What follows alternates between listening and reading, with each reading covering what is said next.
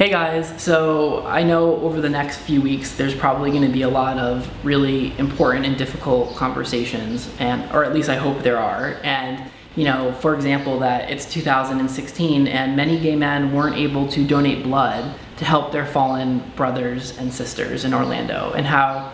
in a state like Florida, it's still legal to fire someone because they're LGBT or to deny them housing, and how laws like that create an environment of homophobia, or how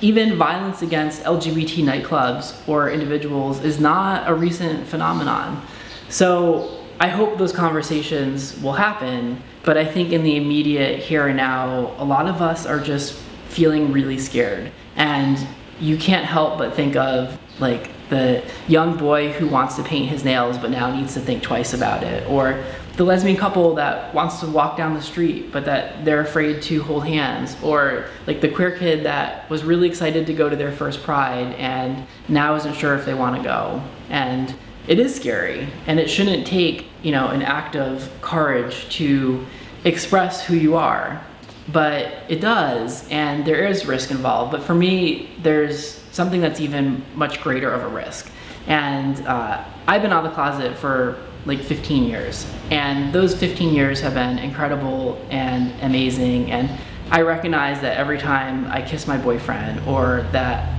I unabashedly express who I am, or whenever any of us lives our lives openly, there is a certain amount of risk involved. But for me, the real risk would have been to stay in the closet and to not live my truth. And the funny thing is that when you do live your truth, not only is your life so much better, but you also help others find the strength to do the same.